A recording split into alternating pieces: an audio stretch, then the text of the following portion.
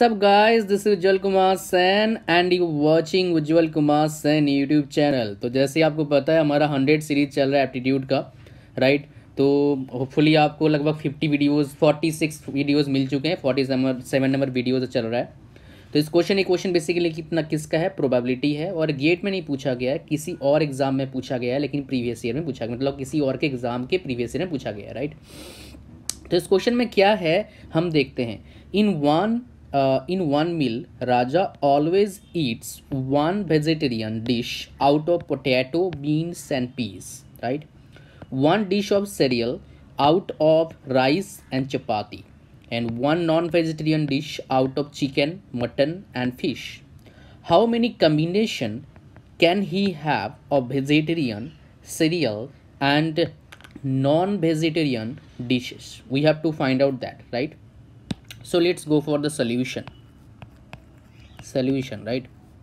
Now look at the options we have for vegetarian and for cereal and for non-vegetarian. So vegetarian we're having option one is what, potato, beans, and peas. 3 options are there. Non-vegetarian we are having 3 options because it is already saying mutton, fish, and chicken.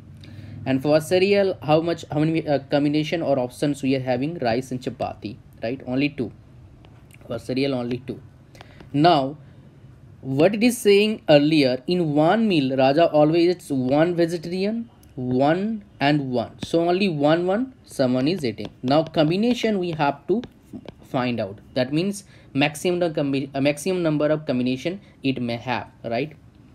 So we are going to use a simplest concept here to solve it. That is what? Combination, permutation, combination. Maybe you have heard about this term. तो हम क्या करेंगे, इसको हम use करेंगे यहाँ पर, right. तो हमारे पास क्या है, 3 मैक्सिमम है और 1 चूज करना है, 2 मैक्सिमम है, 1 चूज करना है, 3 मैक्सिमम है, 1 चूज करना है, और तीनों को फिर क्या करना है, हमें मल्टीपल कर देना है।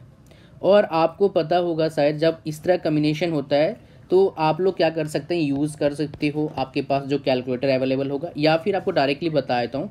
अगर इस तरह कम्बिनेशन है तो इसको क्या लिख सकते हैं, factorial 3, factorial 1, factorial 3 minus 1, right.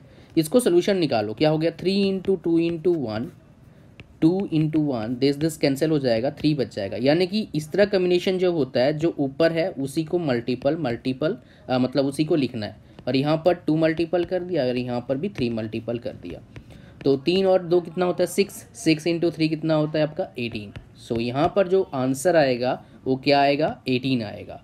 तो गाइज होपफुली आपको एक क्वेश्चन पता लगा और आपको कुछ नया सीखने को मिला। Thanks for watching, thank you very much, C you soon in my next video tutorial. Till then bye bye.